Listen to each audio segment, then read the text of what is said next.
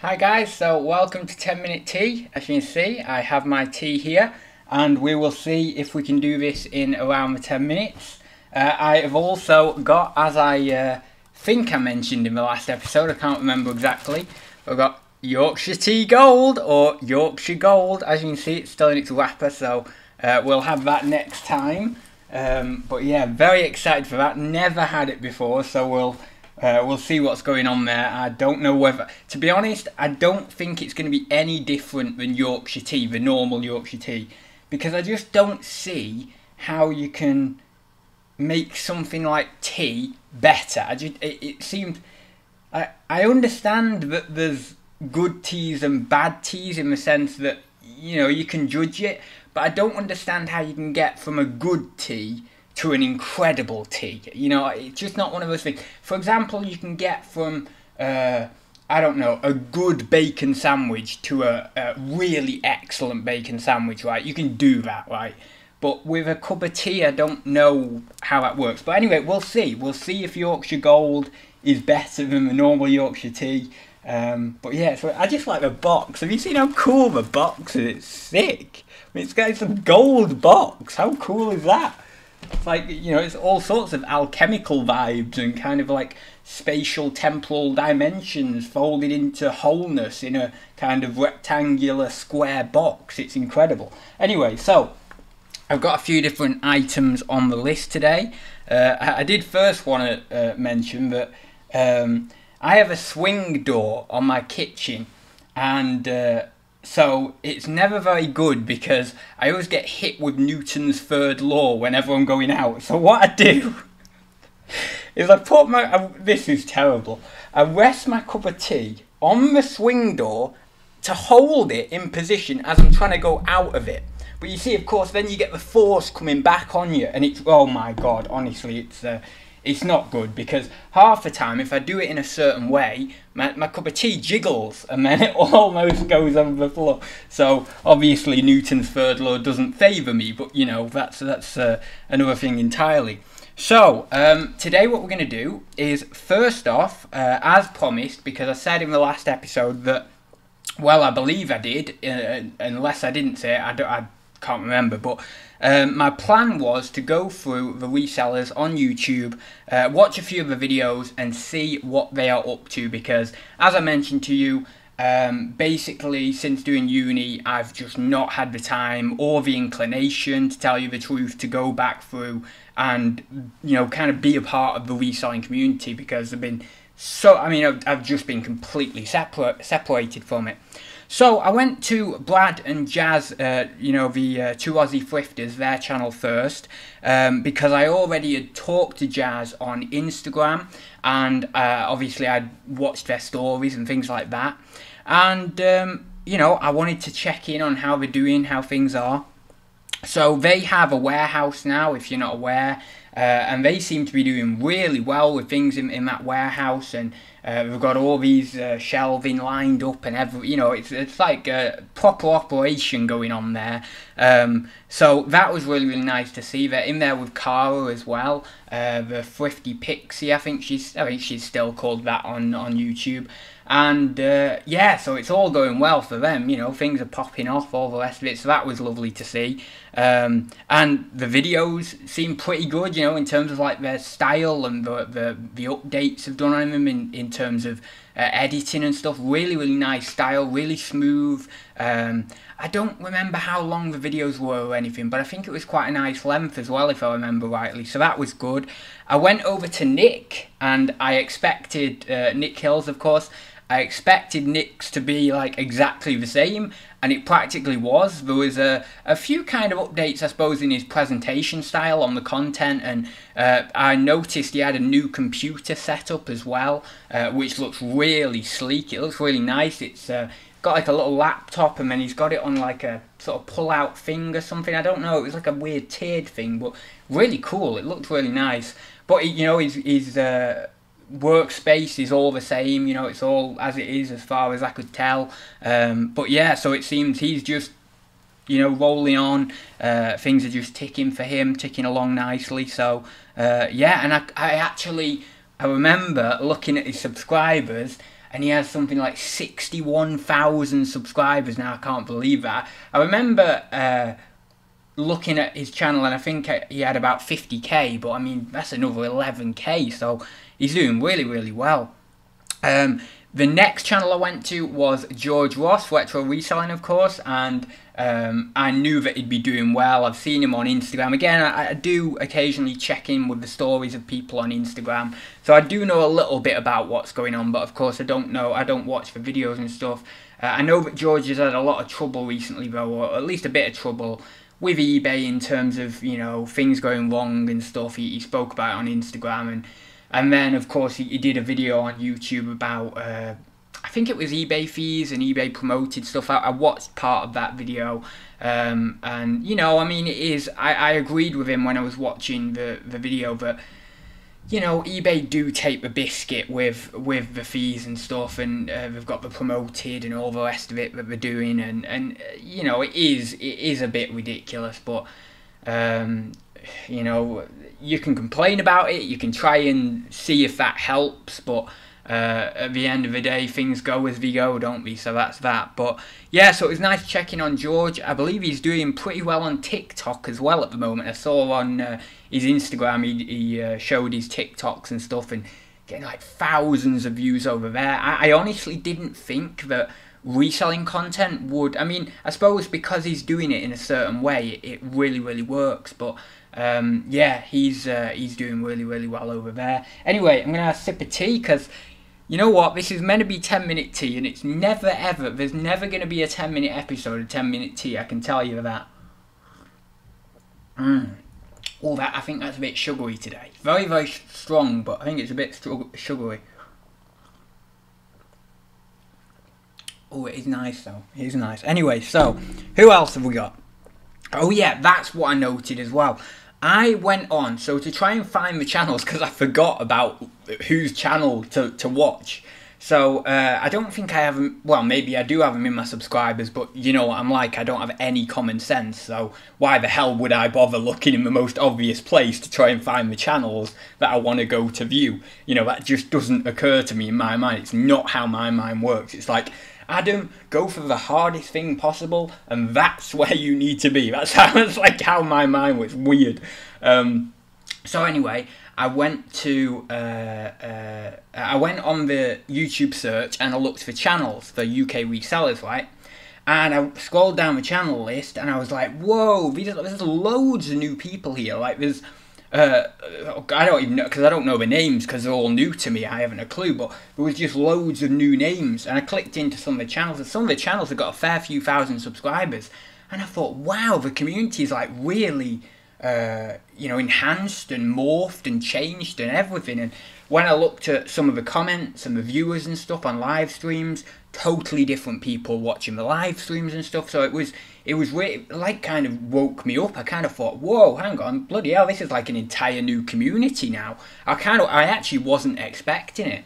So yeah, so there's loads of new people, so I wanted to mention that. I went over to Andrew's channel, Money Mental UK, and I wanted to see what he was doing. He's doing his I was very surprised to see, actually, I'll tell you in a minute. He is doing his streams, you know, his normal kind of Drinking with Andrew streams. I'm sure some of you watch them.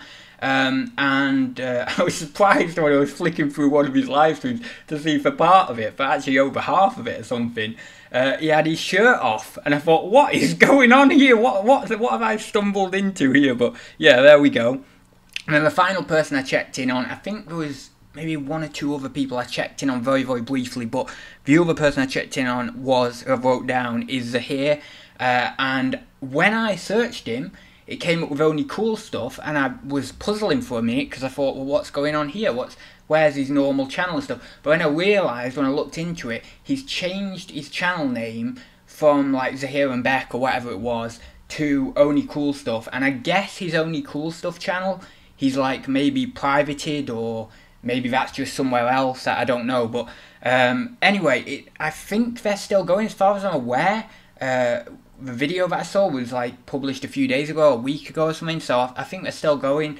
Obviously we have the shop and everything, so yeah, you know, there we go. So I did a little bit of a sweep. I didn't do you know, watching about 30 channels or so. You know, the people I didn't check in on, which I'm really annoyed about, because I'll actually check in on them now, is Tommy and Tracy.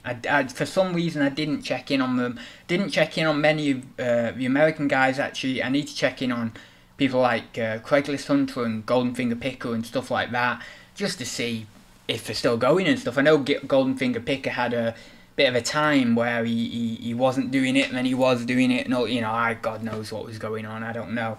Anyway, I'll have a sip of this again. Oh, it's lovely today. It's really strong, and I love it when it's really strong. I just get a buzz off it. So the other thing I wanted to talk about in today's episode, I know we're getting on a little bit, but I'll have the end of this tea, and then, as I say, we'll wrap it up as normal. So, I want to talk about crypto.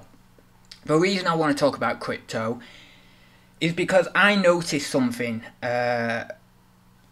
this month, I would say around this month, where I have my crypto portfolio, of course. I have been doing crypto since 2017, so 5 years now, and I've been doing stocks for a little bit more than that, I want to say. I know I was doing stocks at 18, but then I had a break. So, but I think I did stocks before crypto and then got into crypto.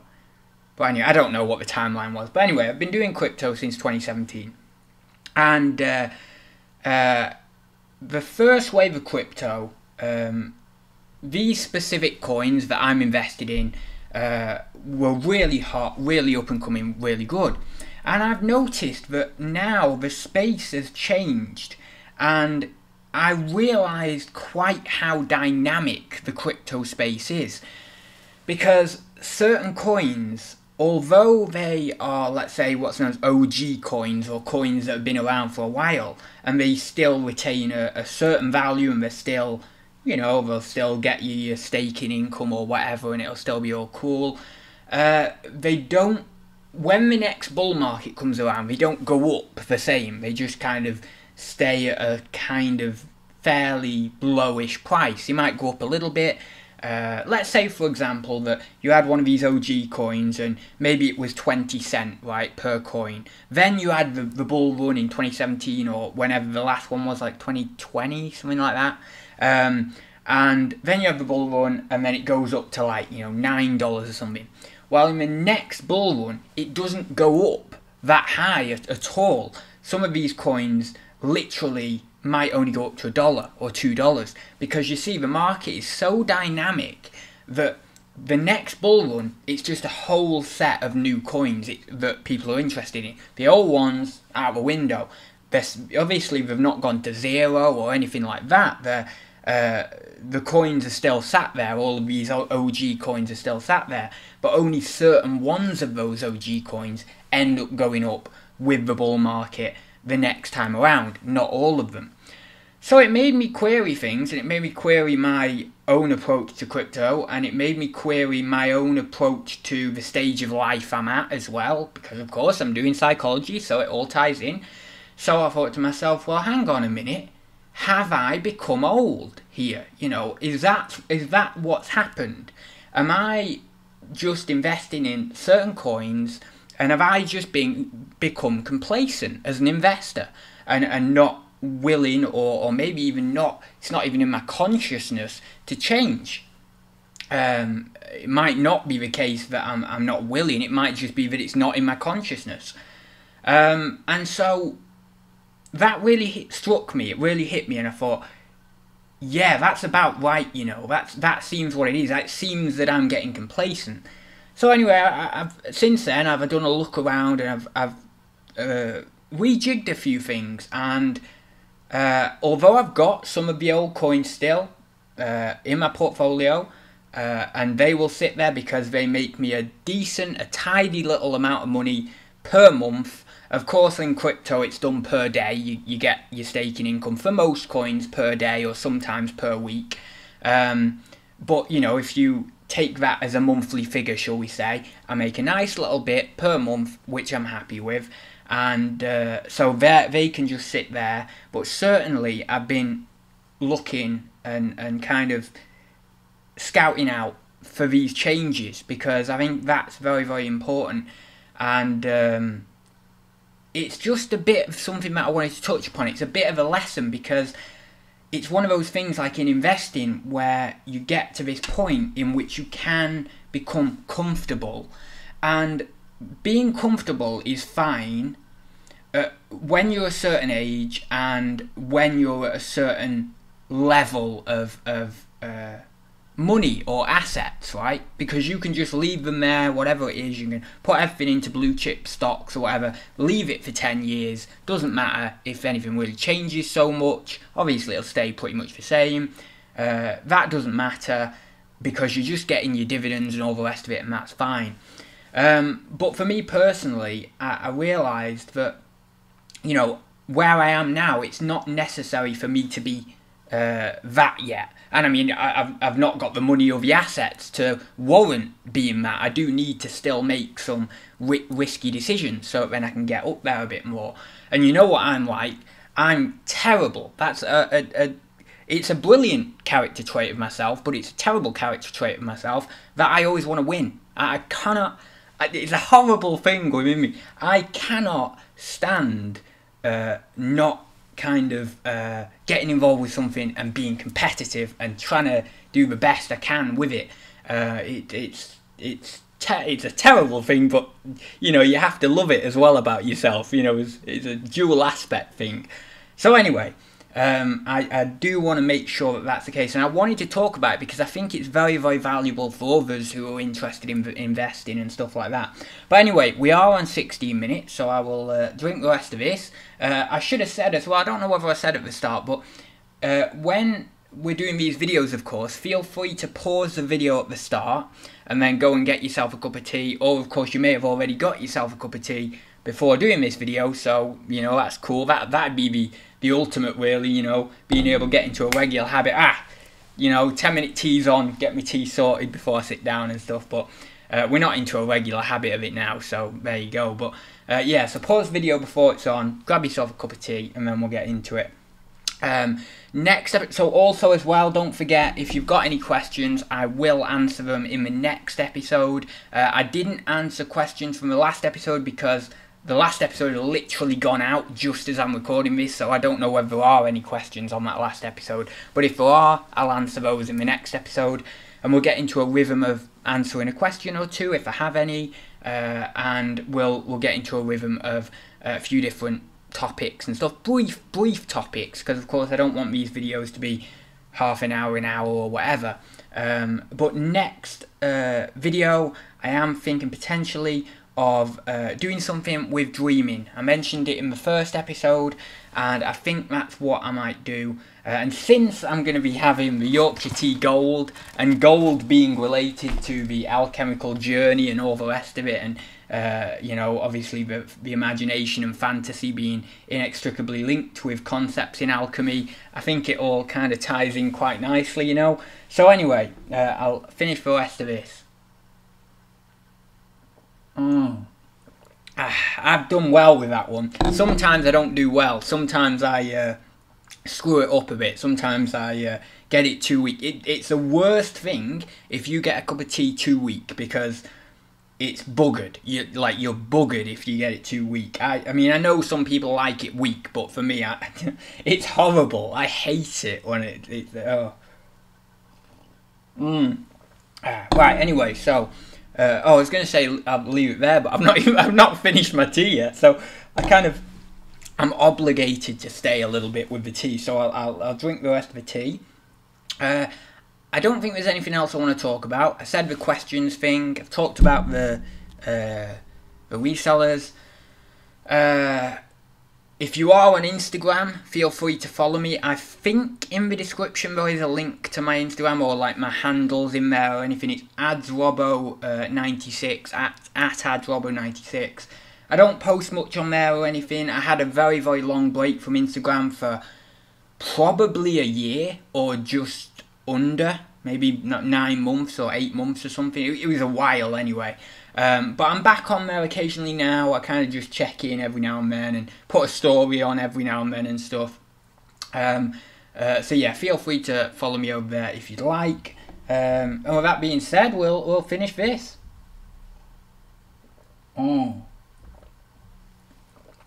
And we've got that last little bit of tea that I said I love in the last episode. It is really nice, but you know what's good? I think it's better if you leave the tea bag in for quite a while, because then you'll get a bit more of that like real flavour hit the last bit. But I don't know, I'm going to try that next time.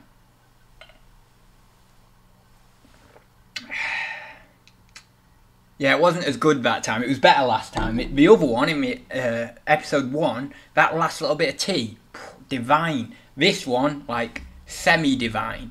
You know, it's kind of like, what are they? You have the, what are those demigods in Greek myth? Titans? No, it's not the Titans, is it? Yeah, it's the Titans. No, it's Titans. It's Titans, right? Because you have the Olympians. No, the Titans are the other ones above them, like Kronos and Rhea and, well, maybe, I don't know. Bugger it, I don't know. It's one of them. You know, Perseus and all that level. You've got Perseus, that level. Then you've got the Olympians. Then you've got the Titans up there, right? I'm pretty sure. And I think Uranus and things like that are, and Gaia, they're on the level of the Titans, right? Well, I don't know. I'll have to look into Greek myth. You know, it's been bloody 11 years. It must have been 11 years since I've probably properly looked into Greek myth. I've looked into it a little bit over the last 3 years, but not much, not to the degree that I would perhaps like to, but you know what it's like, time and everything. So anyway, I'll leave it there, guys. Thank you very much for watching. I will see you in the next episode of 10 Minute Tea, which will probably be in a couple of days or so. So see you very soon.